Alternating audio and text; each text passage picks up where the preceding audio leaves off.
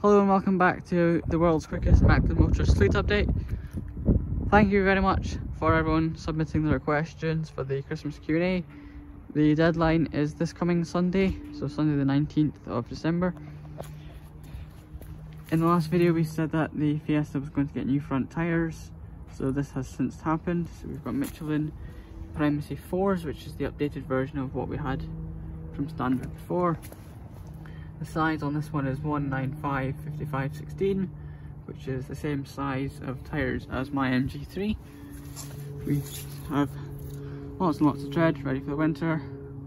These tyres are performing very well so far. We've had lots of cold and wet conditions and there's no complaints on that. The only slight complication we did have was that the offside front tyre pressure sensor and valve here was perished and malfunctioning, so we had to get that replaced when we were fitting the new tyres.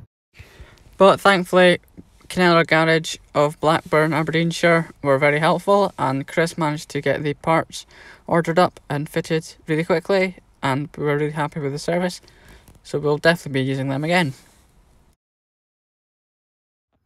The Fiesta does really need a good valet, as you can see. However, we do have rubber mats in place that should make cleaning easier. So again, this is the EcoBoost 1 litre engine with 125 brake horsepower. All's running well on the engine front. The service and MOT isn't due until March 2022, and we do have a service plan in place for that. I believe that is quite a large service, so we'll get to see that when that happens. But otherwise, all is good on the Fiesta front, so that's just picking up where we left off from the last fleet update.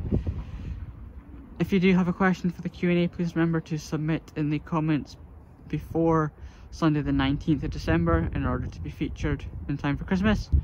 So big thanks for all the support. Thanks for watching and take care, and I'll see you in the next video.